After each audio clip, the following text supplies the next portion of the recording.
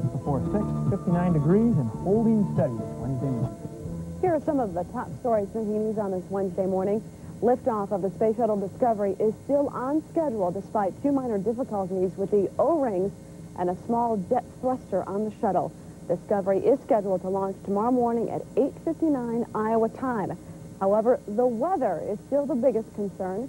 This is the first manned space shuttle launch since the Challenger disaster more than 2 years ago. The candidates are hitting it hard on the campaign trail, attacking each other at every turn.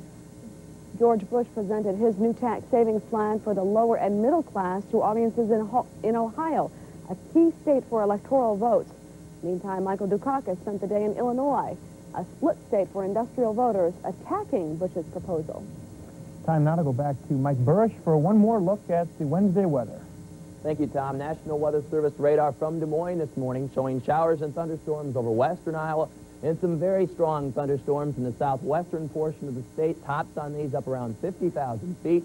Movement is to the northeast at about 25 miles per hour. Today's forecast, obviously, rain. Showers and thunderstorms, the high about 68 degrees. Some heavy rain, a pretty good bet over western and northwest Iowa with as much as 3 inches of rain locally. And also some strong thunderstorms are likely to develop over the next, by this afternoon and on into this evening. Tonight, the wet weather continues with showers and thunderstorms and the low dropping to about 59. Have a nice day, everyone. Tom and Eileen. Thanks, Mike. Looks like a soggy Wednesday. And that's a look at today in Iowa. Thanks for joining us this morning. We hope you have a very nice day, and we'll be back at noon for News Center 13 at noon. Please join us then.